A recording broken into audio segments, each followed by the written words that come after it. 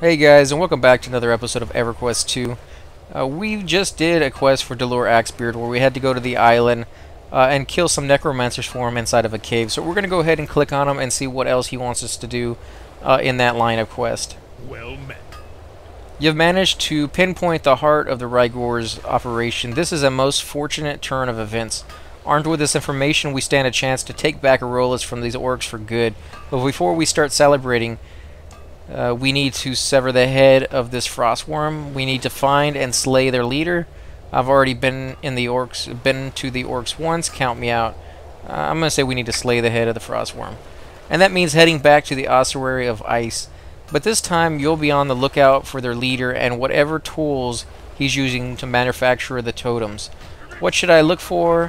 How will I know when I found the leader? I've already been in there once, so I've had this recurring vision, and now it makes sense. In my dreams, I see an unholy crystal jetting out of the ice like a festering claw. The Rygor's necromancers stand around the crystal. What are they doing? Why would they stand around the crystal? I never really liked dark crystals. Goodbye. They're worshipping day and night. From the dark crystals, have them hewed out of their dark totems for the dark purposes.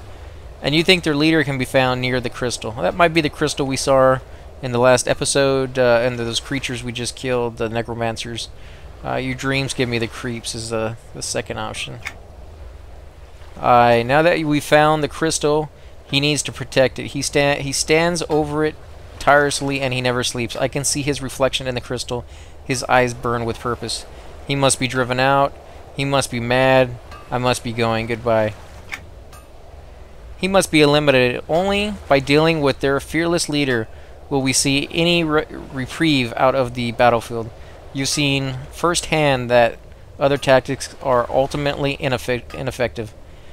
While I'm in there, I may as well destroy that crystal. Anything else, I don't feel like my efforts are appreciated. Goodbye. Yes, after you dealt with the source of the leadership, you'll want to destroy the source of those totems. Break the crystal. What do you think the crystal is made out of? What is the crystal? I don't want to touch that foul thing. I'm not certain, but if I had to guess, I'd say it's a piece of the sky that came raining down upon us that fateful day that we were separated from the rest of Felicius. I'd say it's a piece of Lucian. That's terrifying. Whatever it is, it must be destroyed. On second thought, perhaps this isn't a job for me. How does that sound? I'll put an end to your nightmares. I'll sever the head of this worm, as you put it. It sounds like another waste of my time. So this is severing the head, level 14. It's 6 silver, 23 copper, and I get a new bracer out of it. It's level 14 because I'm playing a tank. It's a tank bracer. And we're going to go ahead and hit accept. Best of luck to you. I will return. The orcs will need the luck more than I will. So let's look at the map. If you're not sure about where we're going, it's the exact same spot over here in the Forbidden Quarry. While we're on our way, we might as well look to see if the name is backed up. We'll kill him on the way, and then head on over. And if you're not familiar with the name, he spawns over here in this general area in front of us. Right there, basically where that guy is standing. But there is somebody over here, so he must have just killed it. So we're going to go ahead and go through the tunnel, if we don't get caught on these little rocks.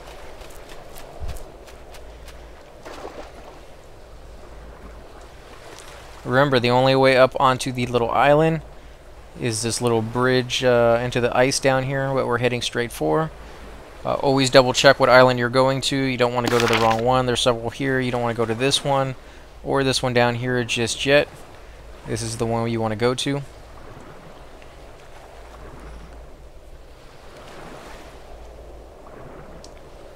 Now, if you have a flying mount, this would be a lot quicker. You wouldn't have to swim as much.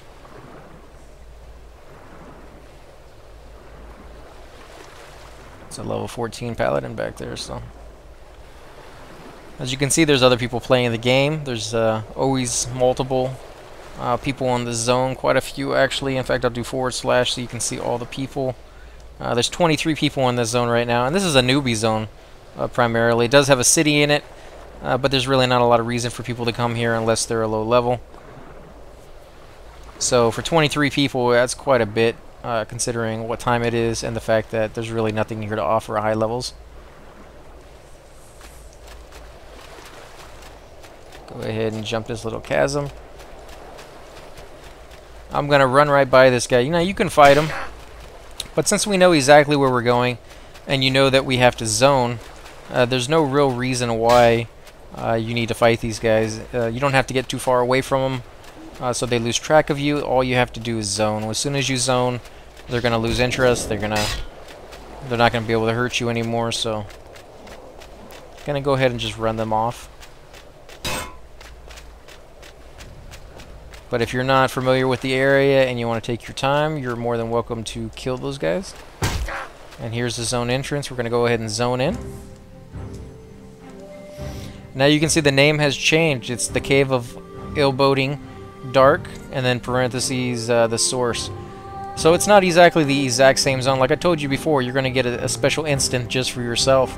But if you are grouped, your group members will zone in with you. They'll be able to come to the same instant and help you fight these people. So if you find other people who are on the same quest, and you can do that simply by watching, you know, if they're killing the same creatures that you're killing, chances are they're on the exact same quest as you. So here we go. I'm going to go ahead and pull these guys. Or actually I don't have to because they just attacked. And I'm not going to get too close. But you can see they're level 14. And there's 2 arrows down. Now I don't know if they're level 14 because I'm level 14 and the zone's specific to me. There are zones like that out there that will tailor themselves to you specifically no matter what level you are. They'll be your level. Now that can come in handy, you get more experience out of those, but it can also be pretty bad if you're a high level or a higher level than the person you're grouped with. They won't be very much help for you, since you're going to be, you know, much higher than you are, much higher than they are. And whoever zones in, whoever's the quest is for, is usually what level it will pick to make the zone. So you usually want the lowest level person to zone in first, and then the zone's tailored to them. But that doesn't always work. Sometimes it will do an average of the two.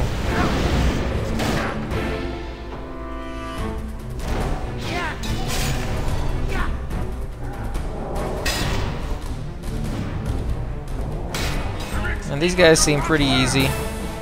Nothing too special about them so far. Go ahead, move a little further in. And as you can see, there's the named, level 14, and he's the Death Maker. So I'm going to go ahead and kill his little grunts first.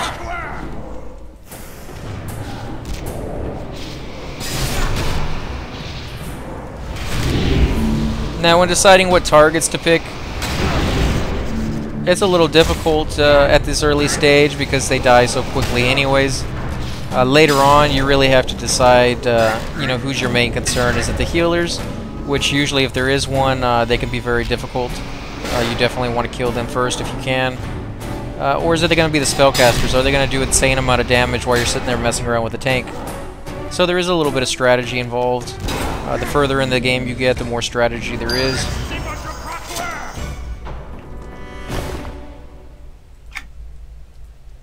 So just a whole bunch of little tiny trinkets that I can sell.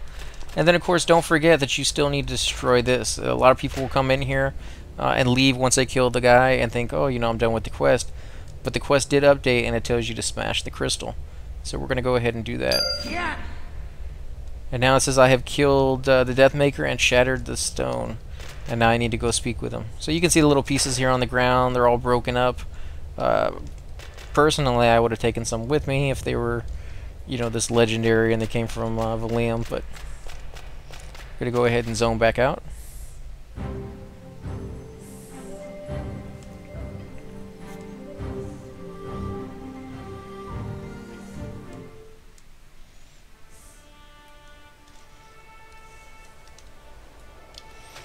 Now remember, you can always fight your way out, or you can just jump on the water. These guys will lose interest in you as soon as you get into the water, so it's not that big of a deal.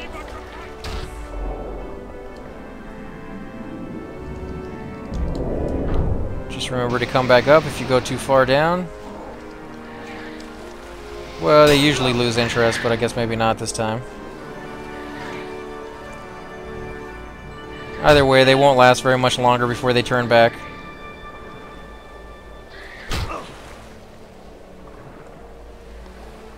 And since I'm over here, I'm going to go ahead and come back through the entrance that has the name guy that spawns and check to see if he's still back up. If he is, we'll go ahead and kill him.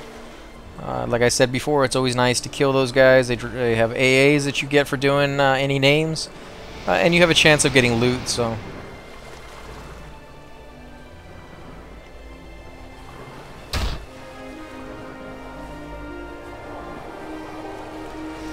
Don't forget to take, stop, take a look around. There's no rush, no reason to rush through the game, and do your fishing, your trade skills whenever you can. That way you don't have to stop and do a great deal of those. Now there's the named right there. I'm gonna go ahead and attack him.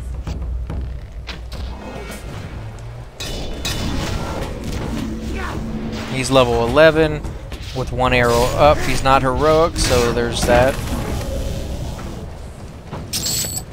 Go ahead and loot.